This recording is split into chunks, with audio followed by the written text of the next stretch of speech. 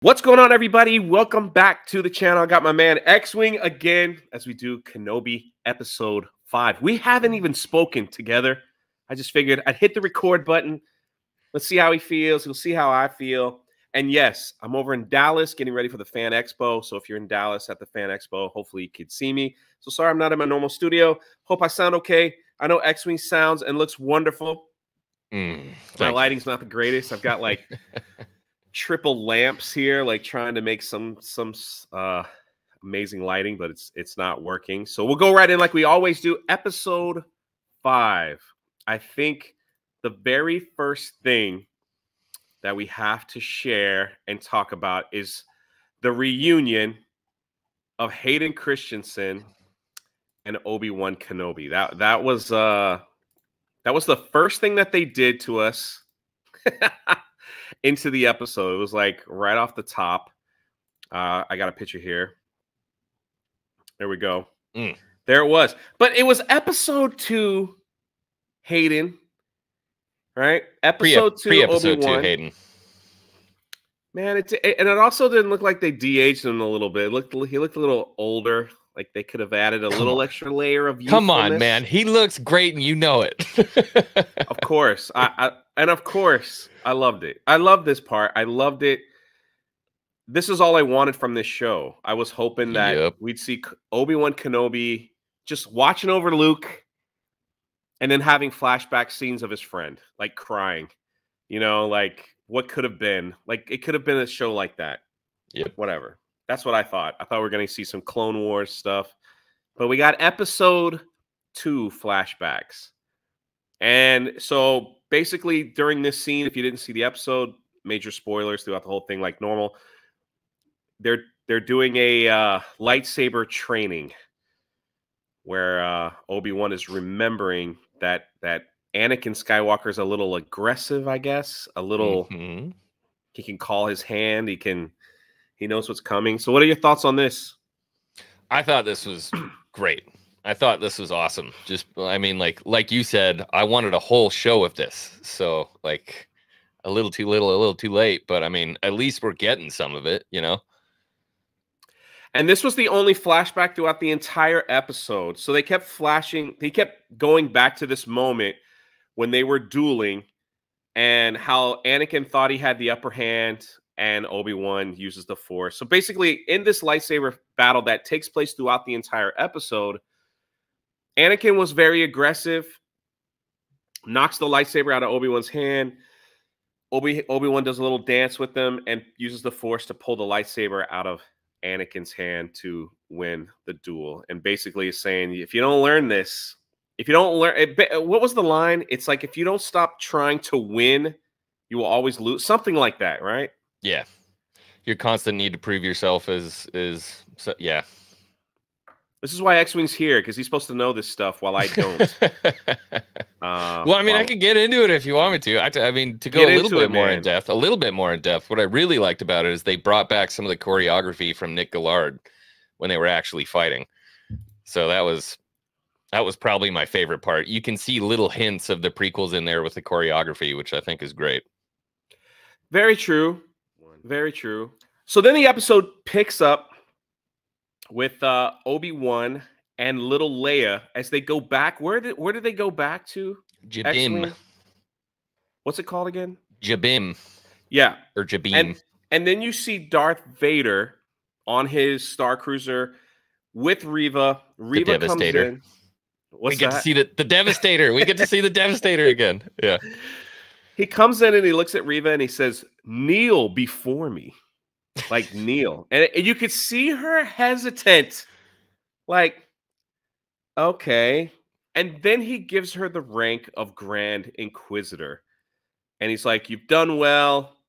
All right, where's Obi-Wan now?" She tells him where Obi-Wan is with little Leia. And they're off to the planet. They're making their way off to the planet. So Vader's off to find Obi-Wan and Leia. They're heading to Jabim. Did I say that right? Or Jabim. Right. They're heading to that planet. So now there's a problem.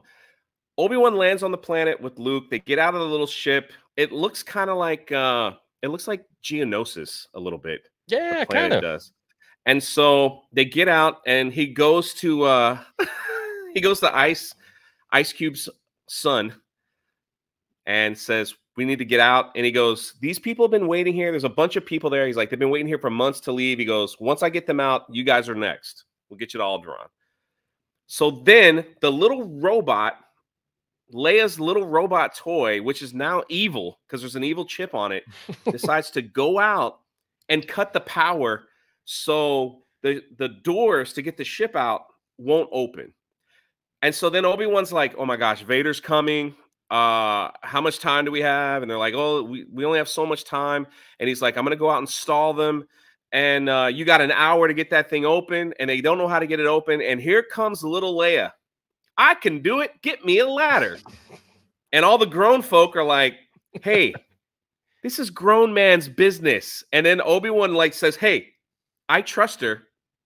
Get her a ladder. So they get little Leia a ladder to climb up to the top to fix the power to open up so the ship can escape. So that's what Leia's doing this whole time. She's in a little tunnel, the little 10-year-old that nobody else can figure it out, but she can. So she's in the tunnel to try to figure that out. Reva and the stormtroopers land while Darth Vader is still in the ship, and they find the blast door, and they're going to try to blast it open to get through. And Obi-Wan brings the troops together to face them if they get the door open. And then we get more flashback scenes with Hayden and Ewan McGregor as an episode 2 sword fighting. So far, where you at on this episode, X-Wing? So far, where you at? Where you at? Where's your head at? Everything with Reva could have been cut out of this episode, and it would have been, up to this point, like everything I wanted from the show. Like everything looks good. I'm stoked. I'm pumped. I'm thinking at this point, like it's very smartly written that they're using the lightsaber battle to kind of juxtapose this battle between Vader and Vader and Obi-Wan, where it's this kind of battle of wits, and he expects him to do one thing, and it's just, I thought it was good up to this point. Good. Here's the flashback scene from Obi-Wan where he's remembering not Vader, but Anakin. It's kind of touching. Vader's also remembering a little bit. They're having a moment here. Get rid of the shaky camera. For the love of God, Get rid of the shaky camera. So Reva and the troops blast open the blast door, and they get into a fight with Obi-Wan. Obi-Wan's got his lightsabers, doing what he can. The stormtroopers are killing the people. The people are killing the stormtroopers. Actually, it was a pretty decent fight, I will say. But the people that were there, that were running, they were getting overrun by the stormtroopers and Reva. And this person here, the spy was held back. Her name is Tella.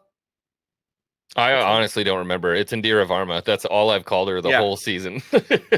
She's the spy that helped Obi-Wan escape. She also is going to help Obi-Wan escape again because she sacrifices herself, as you could see, with the bomb in her hand to make sure that everybody that's still alive, including Obi-Wan, get through another door from the stormtroopers and Reva. She looks over at Obi-Wan and she's like, go. And he's like, and Obi-Wan's like, no. And he's trying to fight. He's like, no, don't do it. And she sets off the thermal detonator. It blasts Reva back and kind of sends Obi-Wan through, and another door shuts. So she saves the day so far. It was a really weird, touching moment that she had with her droid, as the droid there is like trying to, protect her a little bit. And she looks up at the droid and was just like, oh no. Yeah, there she is there. There she is looking up at her droid as the droid is taking all these bullets for her. And she's just like, I can't believe you're dying. I remember the droid's name. The droid is Ned. I remember that much. But I got did you get Rogue One vibes from this kind of? Major Rogue One vibes. Major. Yeah, I got Rogue One vibes. Major Rogue One vibes. So, but then it happens. There's not enough time. So Obi-Wan is like, I'm going to surrender. I'm going to surrender to give you guys time to escape. I'm going to be the Jedi I know I'm supposed to be. I'm going to be the man. I'm going to surrender over to Reva. And so he does. So Obi-Wan walks up to the blast door, puts his hand on it, and Reva comes up to the blast door on the other side, and they begin to talk to each other. And Obi-Wan's like, you know, how did you know Anakin is Darth Vader? You should not have known this. You should not have known this unless you were there during Order 66. He goes, you must have been there. And Reva's starting to get in all her feels, you know? And she's like, stop. You don't know what I'm capable of. And he goes, that's the only reason you know that's Anakin, because you were there in the Jedi Temple as a youngling. So Obi-Wan starts calling Reva youngling. Oh, no. Vader called Reva youngling, right? Yeah. Did I get that right? Yeah. And so, yeah, anyway, the word youngling gets thrown up all over the place again. Yeah. And so Reva takes her lightsaber, sticks it to the blast door, and Obi-Wan surrenders. And they begin to have a conversation. Where are you at this point now? Where are you? This was like, oh God, here we go. It was starting to take a turn here. Like they're talking to each other through a blast door. Like everyone is going to hear what you're saying. This is just this plot convenience thing that kind of drives me nuts. She sticks the saber through the door and cuts the lock. Why didn't you do that the second you showed up? You know, it's just stupid little things like that that kind of tick me off. But it was starting to take a little bit of a turn, and it's like, you know, the second she's like, you have no idea what I've done alone. It's like, ugh. It's gross. But then they start showing like a Reva flashback as she remembers Anakin Skywalker coming into the Jedi Temple during Order 66 and splashing it up. And what I find really bizarre is before the episode aired, Disney decided to put a trigger warning about this episode saying, really?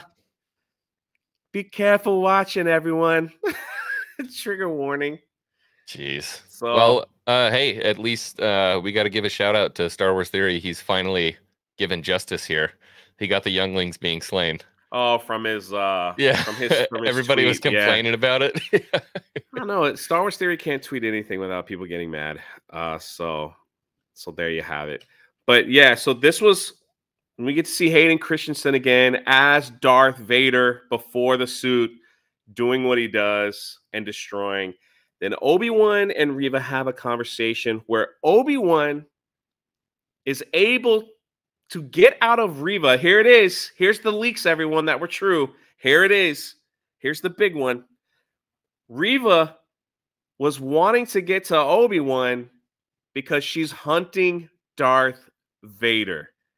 Reva, this whole time, was doing all this because she wants to kill Darth Vader because of this scene right here where Darth Vader, before the suit, killed all her friends and all the kids and all the stuff. So this entire time, we now have Reva, the hunter, wanting to kill Darth Vader. Obi-Wan then says, hey, we can do it together. And this is where I'm like, come on, man. This is where I was just like, here we go. Here we go. How did Vader not know? Why does he let this go on? What is happening? What is going? This is where I was at this moment. I'm like, now she's going to want to fight Vader. Now she's telling Obi-Wan, I don't need your help. I could do this myself.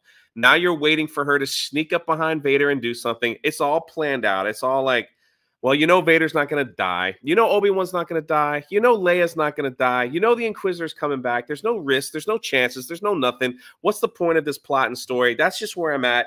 And I'm just like, And the leaks have been 100% correct. All right. What say you? I was just like you said, you know, like, oh, Reva's this hunter. Oh, she's going after Vader. And I'm just like, okay. I don't care. I just don't. Like, that is so far down the road for me. I just care about Yoon and Hayden. It seems like adding Hayden and you know, at the beginning, really, it's really keeping everyone's focus away from this extra subplot. Because seeing all the stuff on Twitter and the people that really like this episode, that's all they're talking about. Reva's not in any of those tweets, dude. It's all Hayden. That's it. It's all Hayden. So Obi-Wan escapes, or Reva lets him escape because Obi-Wan convinces Reva that, hey, if we do this together, Darth Vader is going to come down and we could take care of business. Right? Yep. So Vader comes down. Obi-Wan's away. Leia magically gets the thing fixed. The ship is taken off. And now we see video game Darth Vader shows up. Like without hesitation. The man is like pulling down the ship. This is taken out of Star Tours, I believe. Yes. You know, when you're in the Star Tours ride, Vader like, and so now the questions are, how come Vader didn't do that in Empire Strikes Back to the Falcon? How come Vader didn't do that all the time? How come Vader doesn't do it here? How come? But he does it here, and he's just like, ship, no problem. Down it goes. He rips it open, you know, without any hesitation. And I mean, it's definitely video game Vader. Like I don't know how else to say it. Yeah. Like I know Vader's powerful with the Force. I get all that and stuff like that. But he was just like going off. Yeah, it's like Star Killer Vader. But when he was ripping apart that ship, tearing it open, I was super into that. I was having a nerdgasm. I know a lot of people were like overexcited. So he rips it all open, and there's no one in there. So it was a switcheroo, just to lure Vader down. So the other little ship is like hiding while Vader's ripping the ship up, and then it kind of like takes off. Then Reva takes her chance. I got him. I'm going to get him. Here we go. Reva steps up behind Vader to kill him. And I'm just like, here we go. Here we go. Vader's already taken down a ship. Sorry, I had a little glitch in the Matrix, everyone. I'm using hotel internet, so forgive me. But as you can see in this photo right here, Vader's hand is up. He stops the kill blow and literally destroys Reva without even pulling out his lightsaber. Reva's swinging. He's just stopping it, you know, casual. Pushing her back, throwing her around. He then, like, takes her Inquisitor blade, breaks it in two, then takes one of it and gives the other one back to her. I'm like, you want to do this? Just like toys, man. Like a freaking game. Like it's nothing. And it's just kind of like, I get Vader sometimes plays with his prey, like we saw that in some comic books and stuff, but I'm just like, here we go. No problem. Boom, boom. Stabs her in the stomach. Gets the Qui-Gon treatment. Yep. After this happens, great. Here we go. There's Vader stopping the blade. After this happens, our good old friend, the Grand Inquisitor, comes back and was like, you thought I was gone, didn't you? No, we didn't. Nobody thought you were gone. We all knew you were coming back. We all knew you were in Rebels. We all knew you had two stomachs. Nobody thought you were dead. It wasn't a big shocker. We were literally waiting for you to show up, and you did right there. While Reva's been stabbed in the stomach, laying there left for dead. We're waiting for the kill shot. You know, we're waiting for whatever, because it seems like in this show, let's just stab everyone in the stomach and we survive. No big trick, right? Everyone gets stabbed in the stomach. Not Qui-Gon Jinn, though. He can get stabbed through, you know, whatever, but he's dead because he sucks, right? But Reva, you know, through the chest, stomach, whatever. She's okay. She's on the ground. Grand Inquisitor, he's fine. Took a couple swims in the Bacta. He's back. Gotta love that Bacta. All right. So where are you now, man? Where are you here? So, I mean, up to this point, I knew everything up to this point in the plot, right? The leaks were crazy on this show, and everything that we knew was going to happen happened.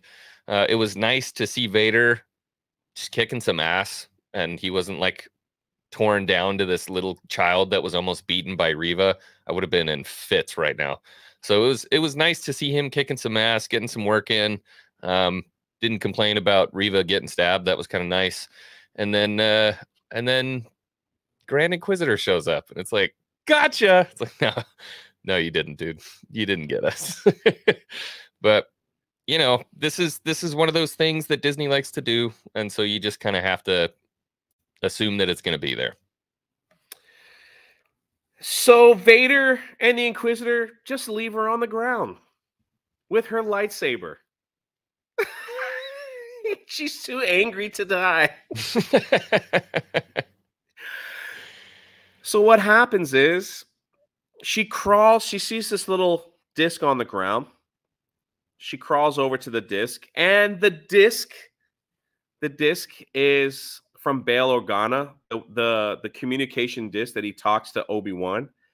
And she finds it, and she plays a recording that Bail Organa left for Obi-Wan, basically spilling the beans. You know, he's like, I'm going to go to Tatooine. I haven't heard from you, Obi-Wan. I'm going to go to Tatooine to take care of, you know, Owen Lars and the boy. And I hope, you know, you're safe, and I hope Leia's safe, but I'm going to go to Tatooine. And that's it. You see Reva laying on the ground, and then we get this image. I feel like if you're sending a message across space, that it's very possible that it gets intercepted. How are you going to be like, Owen Lars on 425 Tatooine Road with the child Luke? Like, really? Probably not a good idea. Obi-Wan and Leia have escaped. Darth Vader and the real Grand Inquisitor walk out. Reva's laying with her stomach or chest stabbed alive. And the end of the episode, they show little Luke. Now, spoilers again. If you don't want to know, I'm going to talk about the leaks for just a second. The leaks are that Reva goes to Tatooine and saves Luke Skywalker.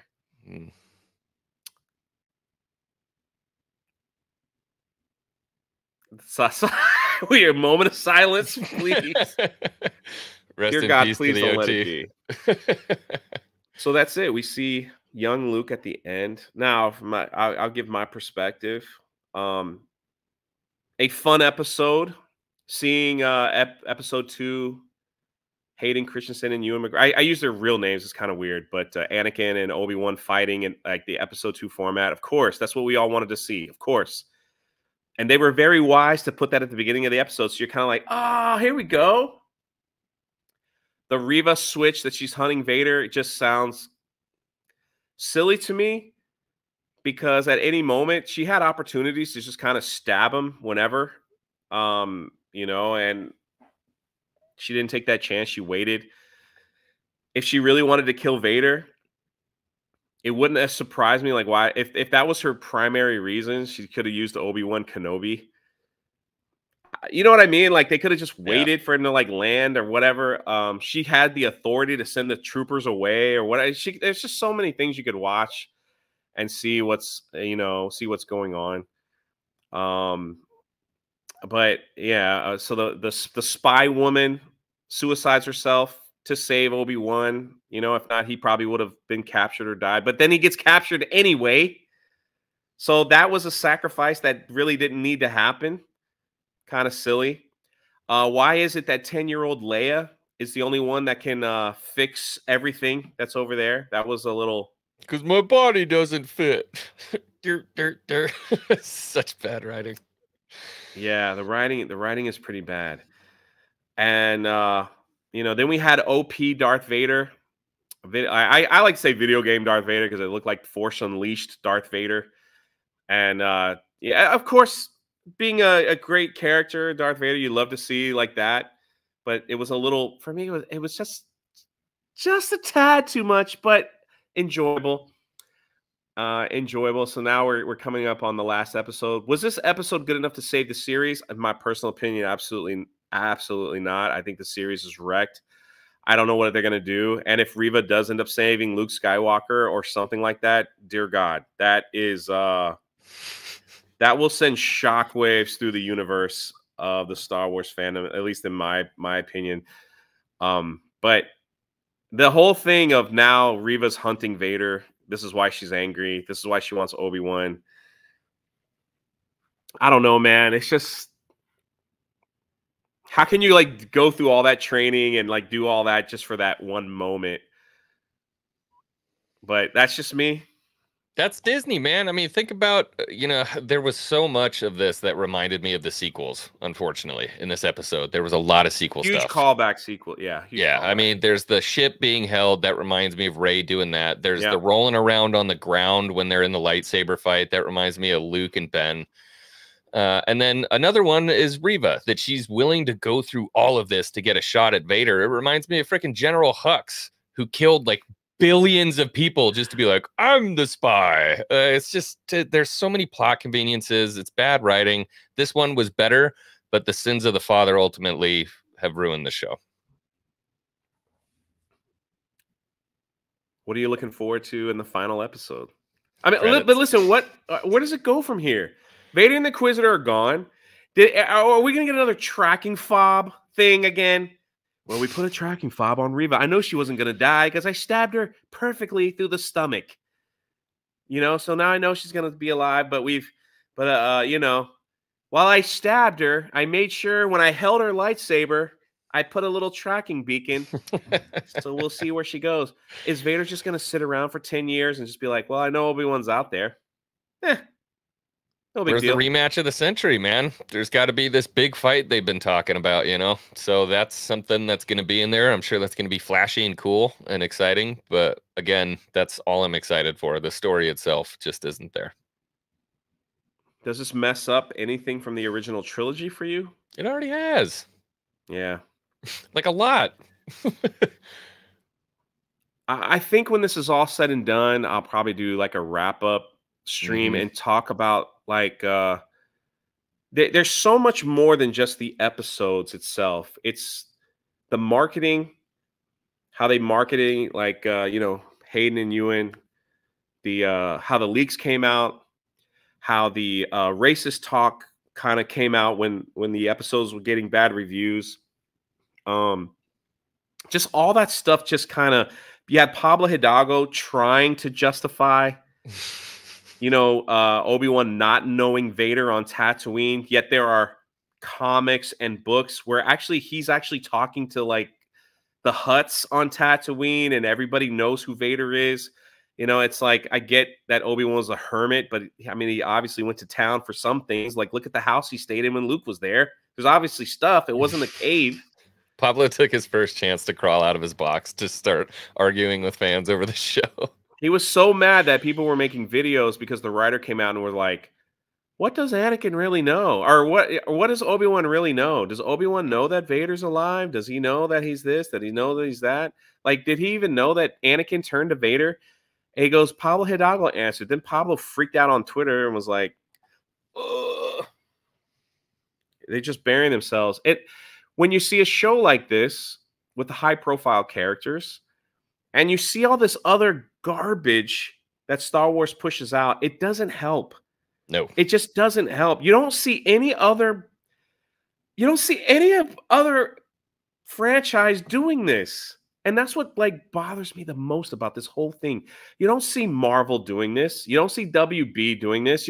Listen, freaking Ezra Miller, I don't know if this is true, is like on the run, like kidnapping people, and they're like, yeah, the Flash movie's coming out.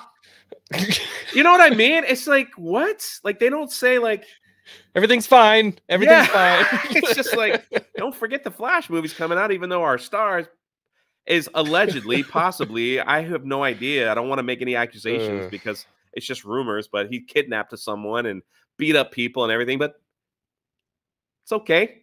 Yeah. They haven't come out like, they don't come out and say anything about Amber Heard or anything like that. But when it comes to Lucasfilm, it's just like, don't do this, look at this, look at that. It just messes up everything when they do this. And I don't understand why of all the properties that Disney owns, it's Lucasfilm that does this. There's an article out now saying that they were planning to wait 10 years when Ewan McGregor is 10 years older to redo the original trilogy to really tie everything together. And by that time, they figured that the old heads like us will just be too old to care. And like the next generation will enjoy the original trilogy, and then they could have their own, boom, boom, boom, boom, boom, and just the Disney Star Wars saga will be right there, and then they could add a beautiful timeline all the way up from their creation. Hey, they own it. do whatever they want, I guess. And I guess. But that way they could tie it all together. Good. Good. That's great. So with all that being said, where do we go for the last episode of Kenobi? Straight to the battle. That's it. Just the lightsaber fight and it's done. Then it's like, Kenobi will be back in season 2. Probably. And expect the Reva show in October 2023. I think Reva's going to die. Boy, that'd be nice. I think she's going to die. I think she's going to die. That was one of the leaks, is that she was going to die. Like, they killed off the woman spy, which none of us can remember her name. Forgive me, people that are watching on YouTube. But so they killed her off. She could have had her own show of like, what's it like being a spy? You know, that actually, that would be kind of cool if you want my honest opinion. But they killed her off. I'm not even mad at Reva. I just like don't want to be. I don't want that anymore. Just get rid of it. I'm just like, I'm tired of the story. Just get rid of it. Yeah. Non sequitur. But if they do a Reva spinoff, do you think Cal will make an appearance? No. No Cal. I don't think so. I have to go back and look at all the lightsabers because I watched it at like 4:30 this morning, and I've only watched it once. I got to go back and do some research. There was one interesting scene where Obi-Wan was with all those people, and he found a box of lightsabers. And he's just kind of like, you know, then he starts remembering the flashback again with young Anakin. So where did all those lightsabers come from? They just like hanging out casual? I don't know if it was survivors or what, but I got to look at them to find out whose they were. Interesting stuff. Interesting stuff. Make sure you subscribe to X-Wing. His channel will be listed in the top of the description. And I'm so glad that you guys are enjoying these reviews. We got one more episode left. And if you'd like to see me and X-Wing do like Andor and all the other stuff coming up, let us know in the comment section below. Appreciate you guys being here. We're almost there, buddy. One more to go. And I think we'll do like, maybe we'll do an entire round table discussion, and I'll bring a bunch of other people in to go through the whole mess of Lucasfilm, just messing everything up. Anyway, this is Jay. This is X-Wing. We'll catch you on the next one. Peace.